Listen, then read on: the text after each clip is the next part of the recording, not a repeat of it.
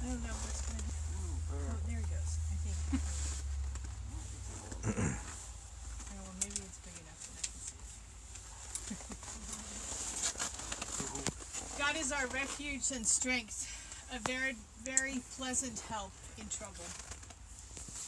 Christ has promised us, I will not leave you comfortless. I will come to you.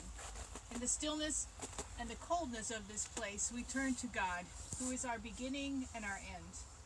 From dust we have been made, and to dust we return.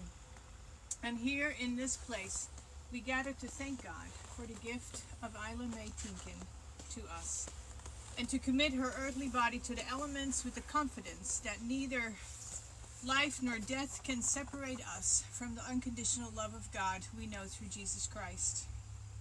We hold May in grateful memory, who is now separated from us by death. Though we cannot recall her back to life, we can fix her memory within our hearts for as long as each one of us will live, and remember her.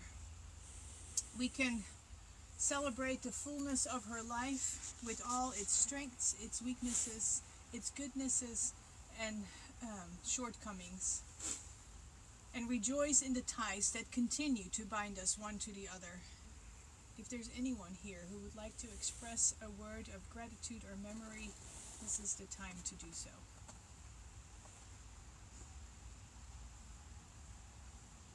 May the words of Psalm 23 serve as a comfort to us. The Lord is my shepherd, I shall not want. He makes me lie down in green pastures. He leads me beside still waters. He restores my soul.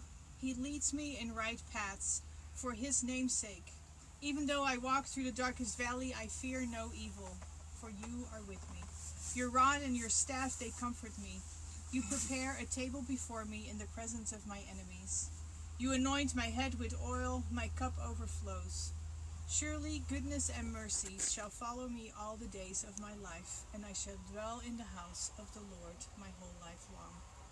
Will you pray with me?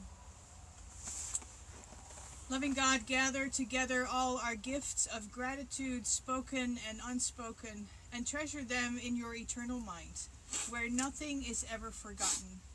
We thank you for the goodness and loving kindness you bestowed upon Isla May Tienken in this earthly life.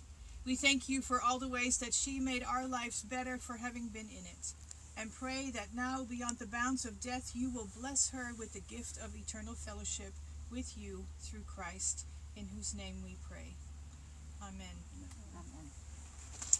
Having committed May, our companion on life's journey, into the hands of God, we now commit her body to the elements, confident that the one who has made us shall not leave us in the dust, but in Christ give us victory of eternal life. We look forward to the day when, as the scripture promises us, that God will wipe away every tear from our eyes, and there shall be an end to death and to mourning and crying and pain, for the old order has passed away. May God bless you and keep you. May God's face shine upon you always. Amen. Amen. Thank you. Thanks. It is, I'm so sorry, so very cold.